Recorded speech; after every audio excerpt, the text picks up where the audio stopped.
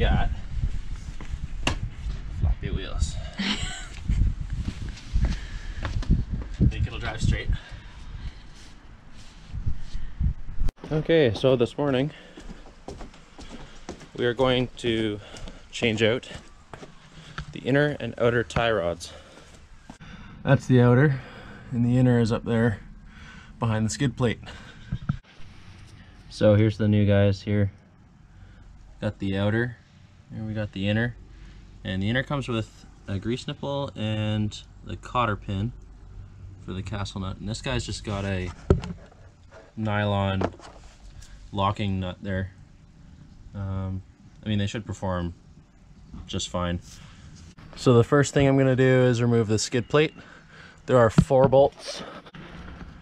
1, 2, 3, and 4 to expose the inner tie rods and just the whole assembly in general.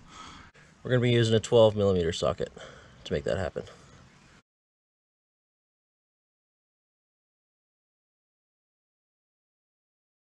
Okay, so the skid plate is now off.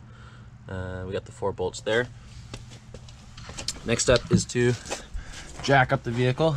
I'm going to jack it up from the center and then support it on the left and right of the jack just to get it up high enough to work on. And so there's not a lot of stress on the wheels as we take the tie rods off.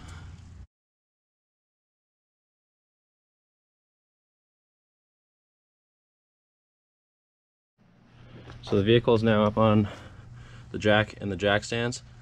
What I'm going to do is undo the connection at the tire, or at the wheel side, I guess we'll call it, first, and then you have more flexibility to try and pop it out from there. Since these are castle bolts, they got little cotter pins in there.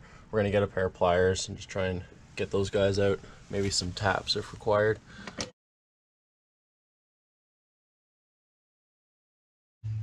So we're using a 3/4 socket on my breaker bar.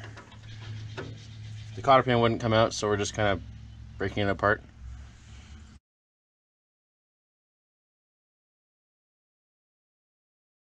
So we're just going to put some penetrating oil on there, make life a little easier.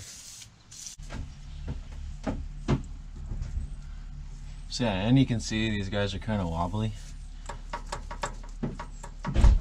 So that can't be good.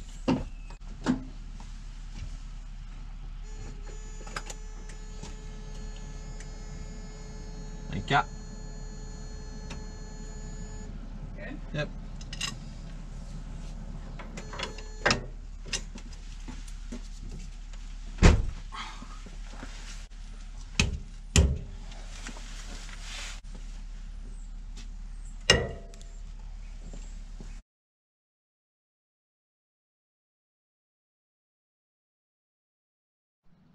Now the next step is to use this Pitman puller I got from Canadian Tire to pop these guys out of their holes. Sort of the same idea as ball joints, for those of you that have done ball joints, but a little bit smaller.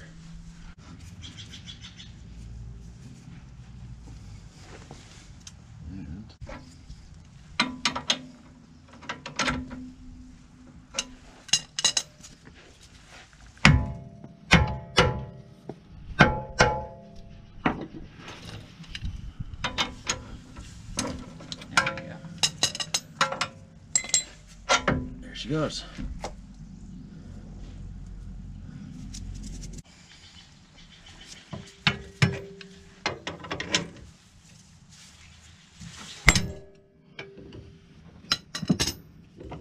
Wasn't too bad. Okay, so this is the driver's side guy. And as you can see, this one is just super wobbly, busted.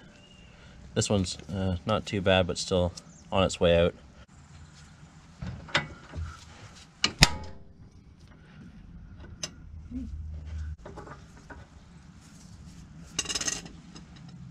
Are you serious? What?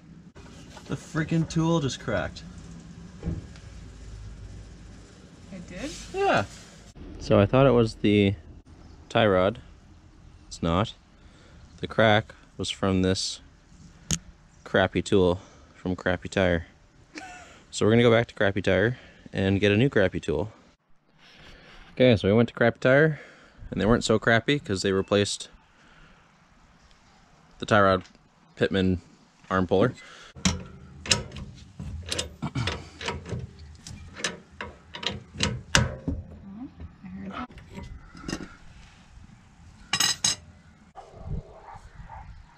That's so annoying. What a piece of garbage. What's it made out of? China. It's made out of garbage China. We've broken so far 2 Pitman arm pullers. So we've now resorted to the good old trusty pickle fork. Good solid few whacks on there. Broke it out of its hole.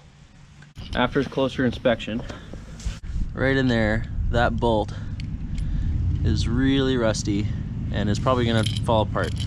So rather than take this all apart,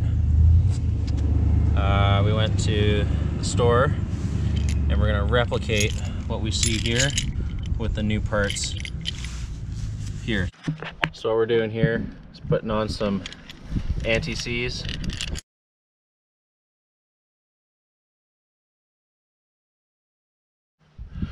Okay, so what we're gonna do now is try and match up the threads exactly. We're just gonna assume that these are the same size. They look pretty close, and we'll see where that gets us.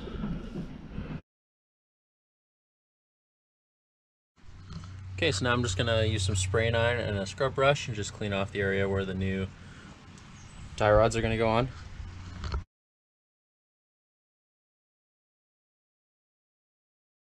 Okay. So what we did, we turned the steering wheel inside the vehicle to slide this guy a little bit over to the driver's side so we could slip the inner tie rod in to this hole here so we can fit in like so.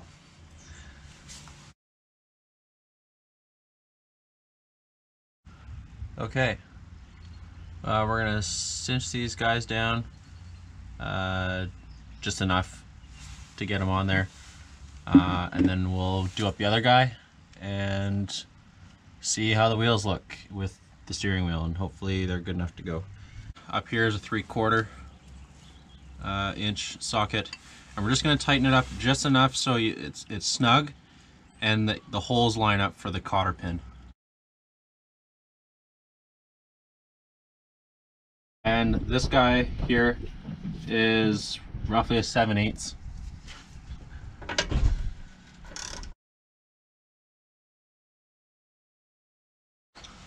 Is right here.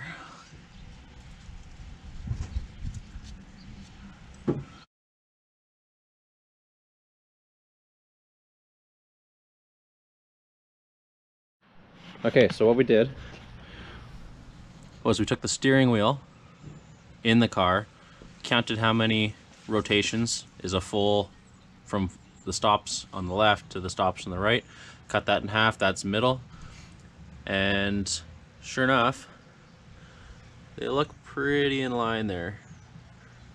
Obviously the tires are kind of sagging because the vehicle is not off the jacks yet, but they look good enough to get us to the shop. So what we're gonna do is cinch down all the bolts so nothing shifts, and we're going to make the cotter pins more permanent by bending them around the nut.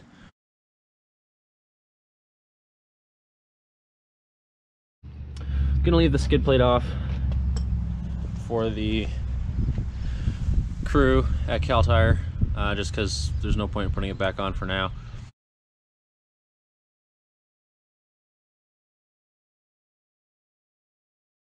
Yesterday we took the 4Runner to Cal Tire and got these new bad boys on here, BF Goodrich KO2s all-terrains. They also did an alignment for us after the tie rod job. So what I'm going to do right now is just go through and set all the torques correctly. And reading online is I've heard some people say 61 foot-pounds and 67 foot-pounds. I'm just going to put them at 65 torque. And since they did an alignment, I'm just going to leave these guys alone because that's part of the adjustment there. And we're going to use a 22 millimeter socket. And that's 65. Okay, so now we're going to torque the castle nut. I'm going to put it to 65 foot-pounds as well, same as the outer ones. And then we'll line up the hole and put the cotter pin in. And we're going to use a 19 millimeter for that. And so what I do is I bend one part of the cotter pin over the top and the other one I wrap around the side. Just like so. And now we're going to do that to the other side and then put the skid plate back on. And that is a 12 millimeter for the bolts that attach the skid plate.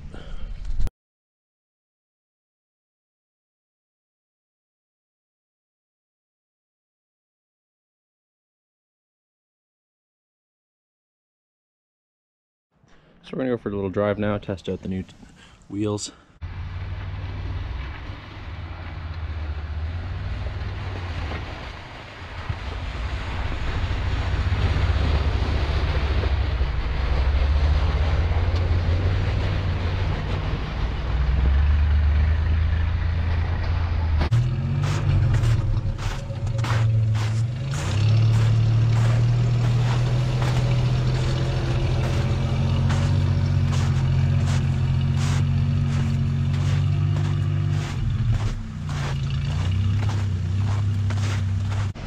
Go the other way.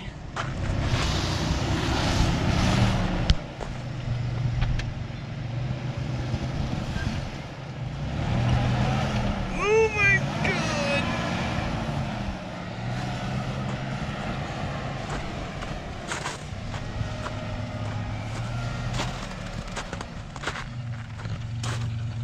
Fun. Yeah, your committing is just spinning. That's why it freaks me out.